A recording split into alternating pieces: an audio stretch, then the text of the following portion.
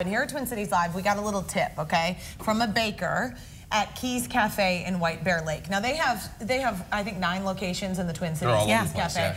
This is the only one where the workers there are convinced that it's haunted.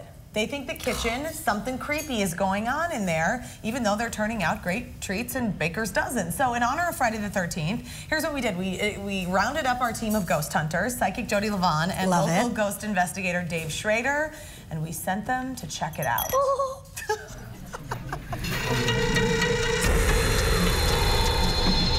Listen, everybody's been to a Keys, and if you haven't, you've been missing out on something. You got to come for the friendly atmosphere, for the great food, and I'll tell you what, you have one piece of this cake and you're going to be haunted by it forever. You're going to want to come back. But that's not the type of haunting we're here for today. No, I heard there's a bunch of spooks here. That's right, Jodi. We're here to actually check out and investigate a haunted Keys right here in White Bear Lake.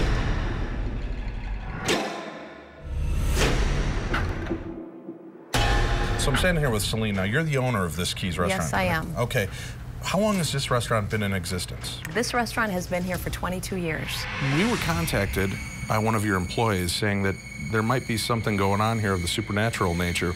What do you know about the ghosts or possibly ghosts that are haunting this place? Well, because of the nature of our kitchen, our bakers actually bake overnight. So just being alone in a building, they are able to they're really in tune to noises and seeing things going on. Once in a while, I'll hear the ice machine shut off and turn on, but it's not. I've never really it's kind of really cold over here whenever I've worked back here, so I don't know what it was. It was just kind of always kind of a cold, drafty feeling, and it's just kind of like, is the ice machine open? It is not as friendly here at all. Kind of creeps me out, to be honest. See, right here, as I step over here, I can feel a much heavier energy right from here to here. Why is that? It makes sense because one of the big funny tricks that happens with our radios. It doesn't matter if it's a new radio, an old radio, it will shut itself off even though it's still on, or the radio station will completely change to something else somebody else listens to. Playing with the radio, that's something that we've seen a lot. It seems to be an easier tool to mess with, so that makes a lot of sense. Especially what was intriguing to me is that you said no matter what radio you have in here. So it's not maybe we just have a faulty radio, you've replaced it on numerous occasions, and each one starts to do the same thing. The cooler door would be back here sitting, or I'd be over in the cage, and all of a sudden the cooler door would open. Now, which door specifically opens itself? The very front one. You can actually, there's been times where I have been actually standing right here, and I will actually watch the door open itself, stay open just enough, and then shut. That doesn't look like it's easy to open. No, it's not. There's a seal that actually goes on in there, which is why I always thought it was odd. I've never actually seen a cooler open itself.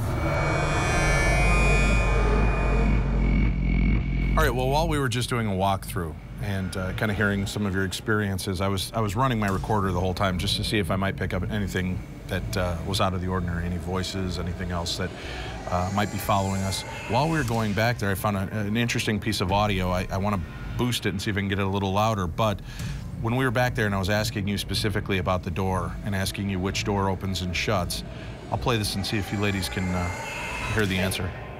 Have you sit here and actually watch the door open itself, stay open just enough, and then shut? And it's kind of like... So as soon as she gets done saying, I open the door and then it shuts, you'll hear a voice come right after, and it sounds like more of a masculine voice saying, shut. And it's repeating back what she just got done saying. Open itself, stay open just enough, and then shut.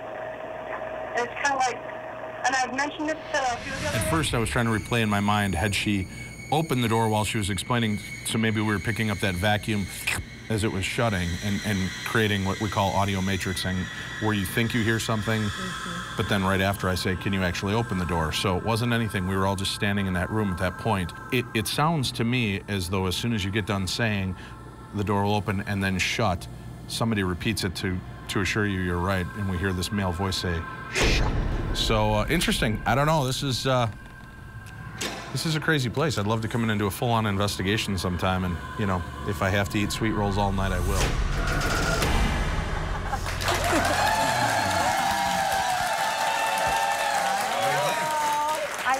I got a little goosebumpy. It is a little chilly in here. Creepy. It is creepy. I was listening hard for that shut. I don't know. I mean, it's a subtle thing. I don't know if I heard a little bleh. You just can go in and replay that audio. I just know, like, say, if you don't know, I say this every time, though, if you don't know who Dave is, Dave is like, yeah, he's a local guy here, but Dave is like nationally one of the most respected ghost hunters in the country. So if he says it said shut, maybe it said shut. Yeah. I think it said shut. And I'm not going to mess with it. Well, and obviously, better shut the door. Whatever ghosts are down there must be a fan of all the sweet treats that are being baked at Keys, because they're not messing with those. I mean, aren't you going to haunt Keys when, you know?